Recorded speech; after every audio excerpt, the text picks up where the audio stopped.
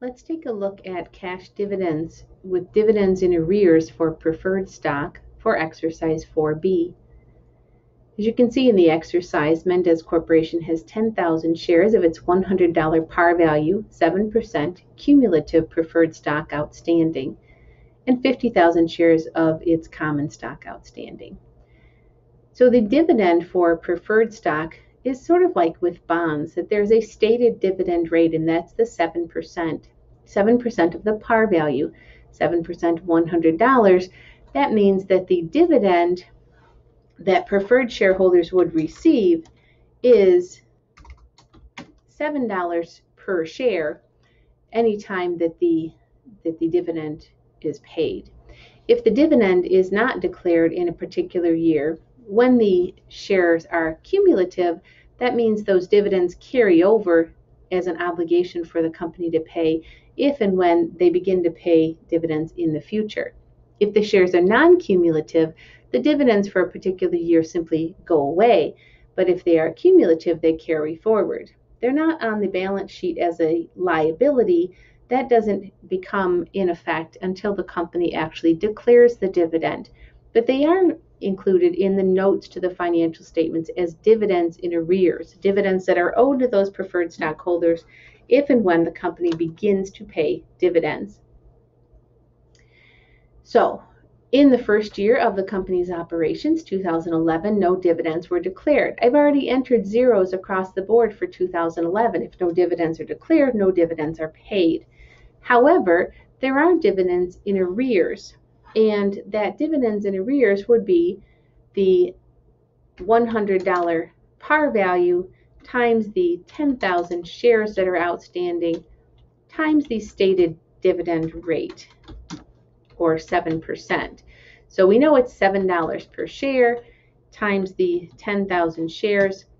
That means that in a year where enough dividends are declared, $70,000 goes to the preferred stockholders first. Now, since dividends weren't paid in 2011, those dividends carry over to 2012 as dividends in arrears. As I've already said, they appear in the notes to the financial statements. In 2012, when $120,000 worth of dividends are paid, the first $70,000 goes to the stockholders to pay for last year's dividends that carried over. Since $120,000 were declared and $70,000 were paid for last year, that means the next $50,000 goes to pay the dividends for the current year, and that means that $20,000 will carry over as dividends in arrears to 2013. Now, as you can see, the full $120,000 that was allocated or declared for 2012 covers the dividends in arrears plus most of the dividends for the current year. And so how much is left for the common stockholders? Nothing. So as of yet, no common stock dividends have been paid. Now in 2013, the company again declares dividends, and they declare, as you can see, $140,000 in dividends. The first $20,000 of that will cover their dividends in arrears. So for the first time, they're caught up. Then they will pay